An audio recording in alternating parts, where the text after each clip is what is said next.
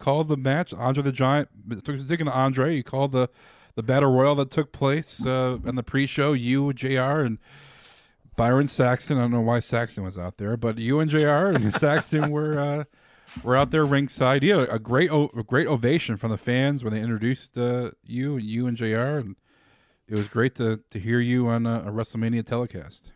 Well, it was cool in the fact that I think the whole thing was 7 hours long from the official start of WrestleMania during the pre-show, the kickoff show, the matches and all this stuff. JR and I did the first match was the Andre the Giant Battle Royal, and JR, like I said, JR, myself, and Byron did that. But what was so amazing was the place was. I think we started our match started around 4:25, 4:30 or something like that, which the show actually came on at like 4. They had opened the doors at 2:30, and it was unbelievable. It was the place was almost packed at 4:30. It was perfect. Yeah, it was like it was almost packed. It was what a unbelievable whole week that was down there in New Orleans. I mean, it was unbelievable. Yeah, it was. I enjoyed the paper. I thought it was one of the best WrestleManias ever until after Rousey's match. I think it peaked at Ronda Rousey and then had a steady decline.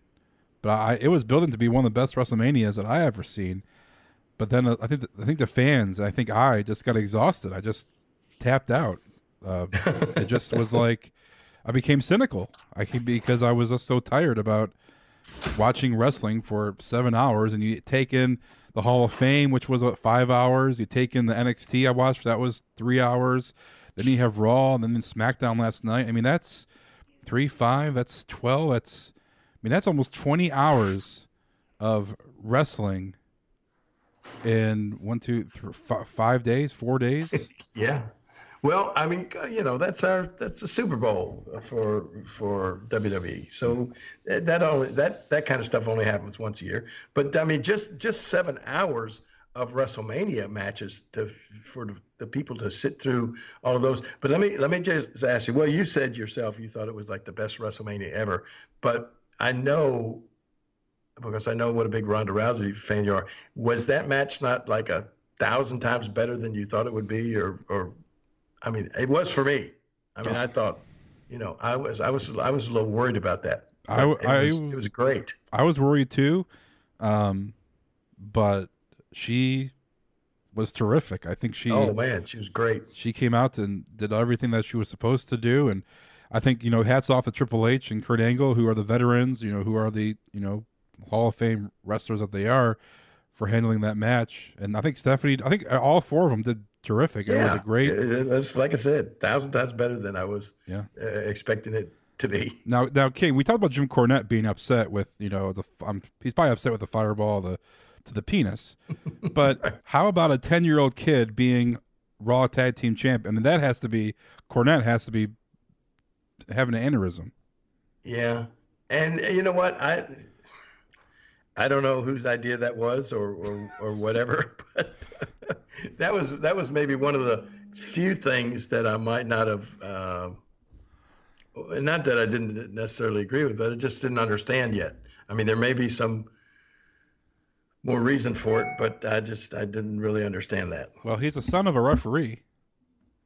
Yeah, that's what I heard. John Cone. Yeah. I didn't know that. No, it's funny. I don't know how many people in the company even knew that until after it happened or whatever. But I thought it was a Make-A-Wish.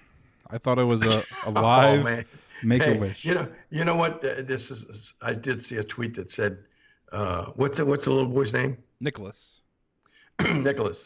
Nicholas Cone is 10 years old, and he's won more titles in the WWE than Jerry Lawler or Jake the Snake Robertson. I saw that too. Did you see that? Yeah. Oh, well. What are you going to say? Nicholas is 1-0 at WrestleMania, and Jerry Lawler's 0-1. Yeah, you're right. So we got to have Nicholas versus Jerry Lawler next year at WrestleMania. God. But no, that was kind of really. Hey, look, I'm out there doing the. We're right in the middle of doing the Andre the Giant Battle Royal, right? And I don't know, I'm just saying something or whatever. And I look down at my phone, and here's a text from Michael Cole saying, "Don't be afraid to mention your WrestleMania match." Cool.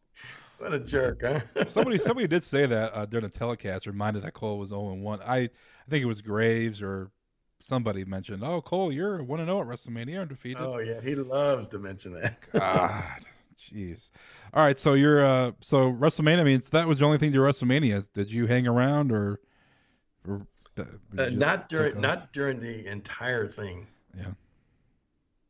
I wanted to get back to the after party. Had a couple guys that were, Gary Barnage and D'Angelo Williams waiting for me at the after party. How was the after party? I go every year for at least for that with you. I go to that thing, but was it every year? It seems to get more and less.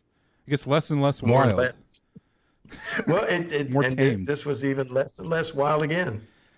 I don't know. I think something that I think a few years ago we talked about this. It's like they keep trying to condense it down to just talent and their families. Yeah. And when you get it down to just talent and their families, and there's nothing wild is going to be going on. It's just I don't know. It's just this was I mean, it was good, but it just turns out to be just everybody that just, I don't know, you just sit around and talk about what, the show that just went on. It's not like nothing unusual to talk about. And you eat. At least the food's good.